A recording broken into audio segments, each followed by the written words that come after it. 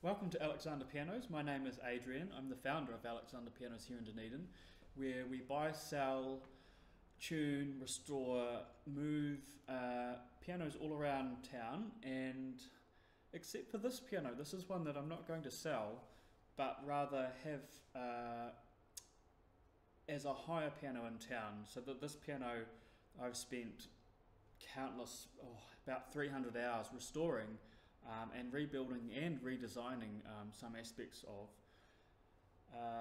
to have ready for events that are coming up in town. And I'm very excited to have Tom McGrath come along and do some recordings. So very much looking forward to that.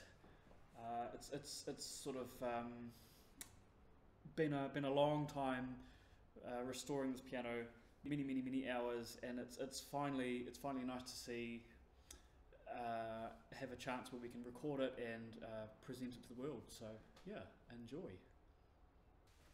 Kia ora, my name's Tom McGrath and I'm here at Alexander Pianos, and I'm going to play some music by Paul Schramm, who was a famous pianist who arrived in Wellington to live in 1938 and was declared an enemy alien even though he was Austrian and his wife Dini was Dutch, and was banned from broadcasting out of a fear that he would communicate with the enemy through his piano playing.